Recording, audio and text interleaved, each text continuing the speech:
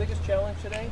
Absolutely, hands down the wind. The wind, yeah, not only is it just consistently blowing 2 to 3 club consideration. Right. Sometimes it would oscillate too and go back. Yeah, You'd be ready to hit a shot, and then it would switch the other way. Yeah, and very difficult to tell if it's a helping or hurting wind. Right. So that's definitely and the course allows you to miss, particularly when you're coming in the greens, but the greens are big enough so that, you know, it gives you that little leeway because of the wind. So that's probably why they're big. Yeah. But miss some greens by clubs off. Yeah, one way or absolutely. Another, because of the wind and not being able to tell. I remember, I remember hitting a 9-iron. I forget what hole it was, but it was on the back.